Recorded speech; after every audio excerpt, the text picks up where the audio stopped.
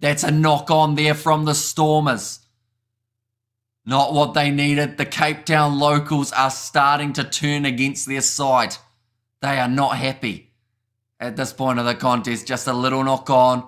Rohan now normally Mr. Consistency, but it was Paul de Vet. Oh, hang on.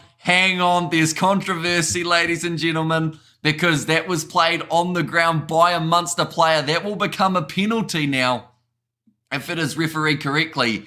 And this game is not over yet. Cape Town may just about light back up after this next decision is made. It's over, Seth Reis. I don't think it is. This will become a penalty against Munster and a yellow card. They are now playing with 14 men on the field. A brain explosion from Crowley there. Now Paul de Vet passes back across to Mani Lebok. Goes to Angelo Davids. Ideally for the Stormers, if they do score, they want to score between the posts. Great tackle made by Keith Earls, one of the veterans on the Munster side. Penalty goes the way of the Stormers again. That is for the player leaving his feet. Looks like 30 seconds now left on the clock. Stormers need a try. Munster need the ball back. Thrown into the front. Nicely taken by the Stormers, and they start their rolling more while also cutting just that little bit further back inwards.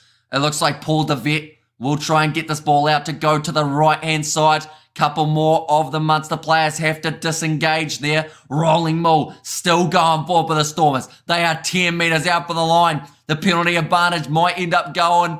They've been told to use it once. I think this ball's stuck. Can they get it out of there? It looks like it's just a muddled mess at the moment. Gone down to the ground. Nettling Boucher, the ball is stuck in there, and Munster have won the URC final.